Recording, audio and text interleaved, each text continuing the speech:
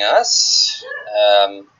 So my name's Stephen Larson. I'm a project coordinator and co-founder of OpenWorm, and I'm going to tell you a little bit about, give you an overview of all the great stuff that's been going on in the project.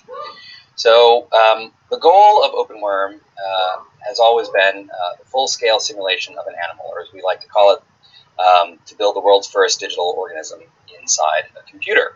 And we're very excited over the last several years of the project with all the progress that we've made.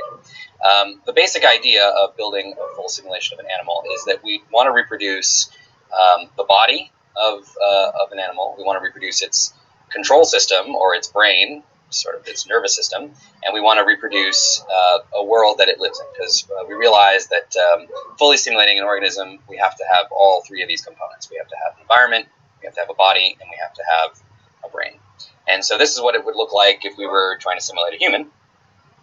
But of course, the project's called OpenWorm, and so that's because what we realized at the beginning of the project is that if we wanted to make a goal that was as ambitious as this, that we should start with the best-known organism in biology that exists. And that turns out to be a worm. I know, it's super sexy.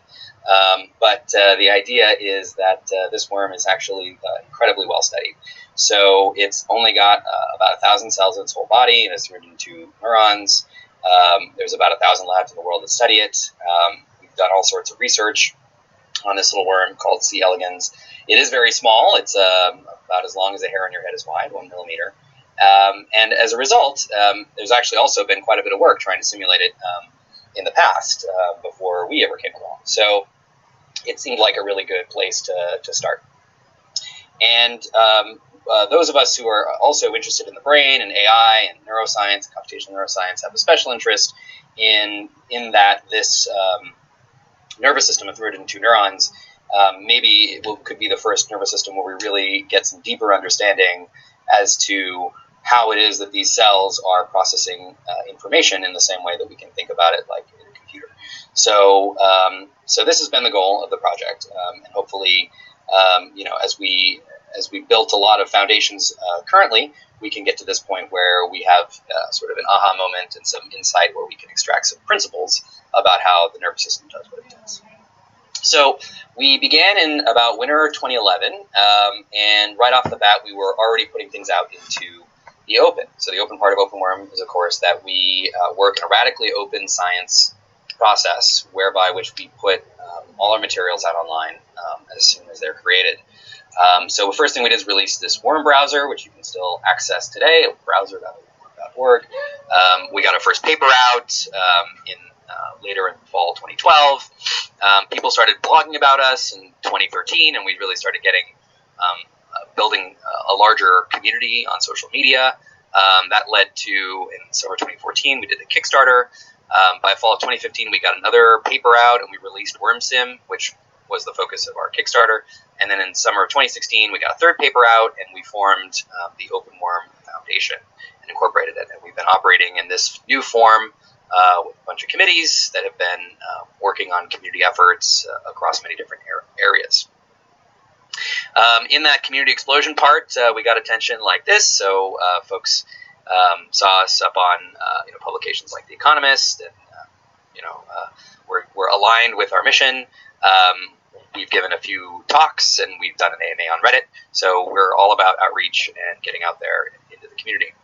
And we've been picked up briefly by a program on the Discovery Channel that sort of told the story of what it might mean for all of us to be living inside of a simulation. So that was pretty cool. But we are also a group that is committed to serious science and seriously putting stuff out there. And so we've really been confronting this worm from the deepest depths of its biology. So that worm browser that I told you about, still available online. You can go check it out. It basically gives you a 3D map that you can rotate and zoom in and out of that shows each and every cell that's in the body of the worm, including its muscles and its neurons and how they're positioned. We've been working on this model of the body of the worm now for several years, and we call it cybernetic. That's because the creators of this, our sub-team, is from Siberia, and that's why it's spelled that way. And these are some recent movies from it. This in the upper left-hand corner is actual data, so that's a real worm crawling around. But these two here are a 3D picture of it's not a computer animation, actually. It is actually the 3D output of a physics simulation that's being shown here. So the fact that this worm is crawling around, carving space out of a dish is actually based on the physics and frictional forces that it's achieving. So that's pretty great. In this case, though, we don't have neurons plugged into it yet. That's the project is subject of another part of the project where we've been building out the connections and the dynamics of the neurons. You can also browse this up online on something called Open Source Brain. You'll hear from Porig telling you about that a little bit later. And so this makes for a really nice open source representation of a complete neuron circuit, which we think is one of the most detailed that's ever been put up online. This is based on a rich foundation of open source software with a lot of really cool engineering effort that's gone into it, and a lot of other projects that have combined into it, called Geppetto.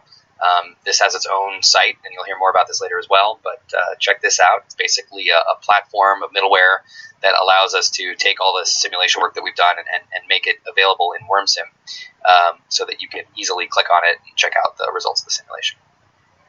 And so I mentioned WormSim, so that was the result of what we did in the Kickstarter. You can go check that out also at wormsim.org.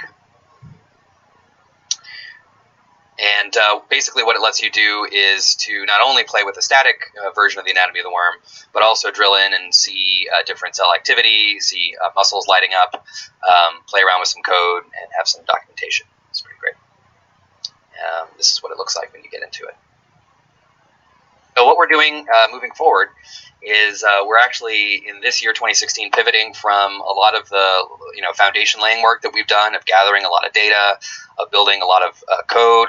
At this point, more than 40 repositories out on our GitHub organization. We're pivoting from just writing the code and now getting into more and more running complete simulations that go all the way from that body model to having the neurons plugged into it, to having the cells doing the right thing, to having even ion channels that are in the cells doing the right thing. We're continuing to assemble data on the worm into the simulation. So more and more effort now is going from the minimal amount of data that we have to really going into even more detail. Specifically, we have, the ion channels are basically only the ion channels for muscles, and now we're, venturing into looking at almost 40 other new ion channels that we're going to be putting into the simulation. And then, of course, because we do care about doing real science, we still have several publications that are in the works. Firstly, to publish the work that we have done to date, and then also we're working on a publication which could go outside of the computational literature into actual biology journals to help biologists make better hypotheses about how this worm works and how neurons work and how brains work, and that sort of thing. So, yeah. And I need to mention before I close that this project is the result of lots of people's efforts, not just mine. This really is a true open collaboration. We've had dozens and dozens of contributors, make an impact on here, and literally everything that I've shown you is the result of lots of work of lots of folks here. So I just would like to, thank all these organizations and individuals who have done so much amazing work for the project. It's really been an incredible several years, and looking forward to incredible more coming up.